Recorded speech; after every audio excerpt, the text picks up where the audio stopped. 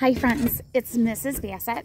So I thought we'd start out with a real quick review on slope and also solving for y and then how to transfer it into a graph. So here we go. So I'm going to start out with something really simple. So 3x plus y equals 6. Okay. All right. So we know that we want to get y all by itself when we're in slope-intercept form. So right away, I'm going to look at this. Is this 3x positive or negative? So let's look. Oh, this is positive. So I'm going to subtract 3x. Oh, because remember at the top, let's write down our slope-intercept form. Y equals mx plus e. Okay?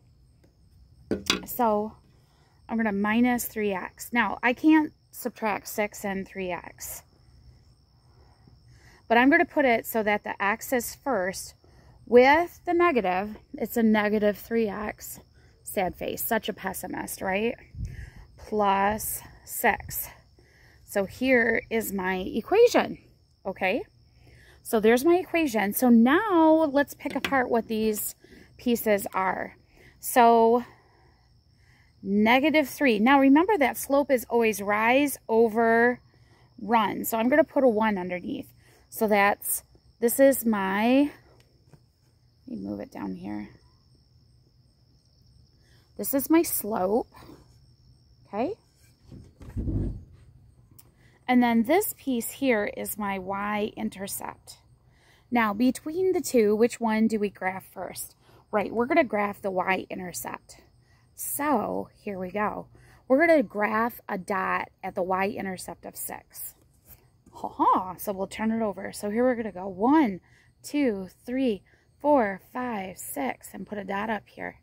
Now, what was the slope? Let's look back. Well, the slope was a -3. So rise over run. Rise means to go up or down, and run means to go left and right. So I'm going to go from my y-intercept. I'm going to go 1, 2, 3, and always go to the right. And then connect the two lines.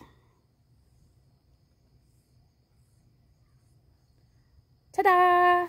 There you go. Okay? All right, your turn now.